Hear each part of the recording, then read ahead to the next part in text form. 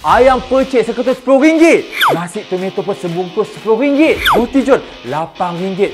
Kari pak pusing 2 biji RM2.40. Yang itu naik, yang ini naik. Ini betul-betul nak pergi haji balik hari ni. Tak payahlah pergi bazar Ramadan kalau macam ni.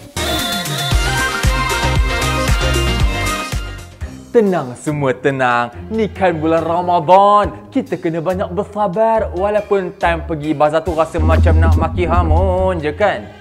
Pasal karipap inti oksigen atau rasa makanan entah apa-apa tu dah memang standard tiap tahun jadi. Tapi tahun ni ada kes lain tau. Kes semua juadah naik harga. Yelah, bayangkan kalau dulu dengan RM10 tu maybe dapatlah juga 2 atau 3 menu. Sekarang ni RM10 dapat 1 menu je, okey? Tapi kan sebenarnya kita tak bolehlah juga salahkan peniaga sepenuhnya. Kita semua pun sedia maklum sekarang ni semua bahan naik harga. Ayam, telur, gula, semuanya naik. Itu tak masuk lagi dengan kos minyak kereta atau van niaga tu. Sewa tapak lagi. So nak tak nak peniaga bazar pun terpaksalah naikkan harga juga. Kalau tak, mana ada untung. Kalau tak ada untung, baik tak payah berniaga, kan? Cumanya peniaga pun kenalah faham juga. Dalam keadaan semua orang baru nak bernafas sebalik ni, janganlah naik harga melampau-lampau sangat ya. Jangan ambil kesempatan dan gunakan alasan kenaikan harga barang untuk anda markup melampau-lampau. Sempadan darat buka. Semua orang happy, especially peniaga-peniaga kat Johor Bahru. Sebab ramai warga Singapura yang masuk and berbelanja kat sana. Kan? Bazar pun meriah, bisnes pun rancak balik. Tapi lepas 2 tahun tiba-tiba timbul balik isu ini. Kereta dari seberang tambak masuk ke negara kita dan isi minyak RON 95. Mana boleh? Ya, sebab tu ramai orang bising. Banyak pula tu gambar-gambar yang viral.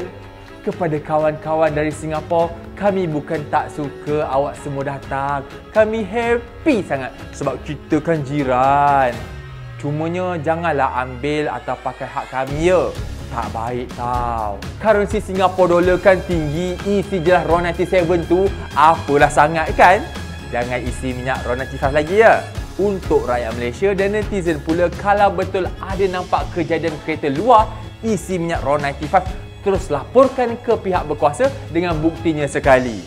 Jangan bising kat media sosial je. Tak jadi apa pun you all. Satu lagi sebelum lupa. Stesen-stesen minyak kenalah main peranan penting juga. Cari satu cara yang boleh kita guna pakai untuk elakkan isu pembelian RON 95 oleh bukan warga negara. Kembali kepada topik Ramadan tahun 2022. Minggu pertama puasa ni je dah 2 kali kes azan maghrib berkumandang awal you all. Mula-mula hari tu radio kat Tawau and lepas tu surau kat Kuala Kerai. Dah terbatas puasa orang kat situ. Apalah yang jadi sebenarnya ya? Penat sangat puasa tu kot. Almaklumlah minggu pertama lah katakan. Tak pasal-pasal ramai yang kena ganti balik puasa tu sebab mufti pun dah keluarkan kenyataan. Tapi nak buat macam mana benda dah jadi? Nak cari salah orang lain pun tak bagus juga. Sebab Tok Bilal dan penyampai radio tu pun dua-dua dah minta maaf atas kekhilafan mereka. Anggaplah ini dugaan Ramadan. Okeylah. Saya pun nak pergi bazar Ramadan ni. Lepas tu nak set jam betul-betul, takut tersalah waktu iftar. Jangan salah lagi. Tahu semua.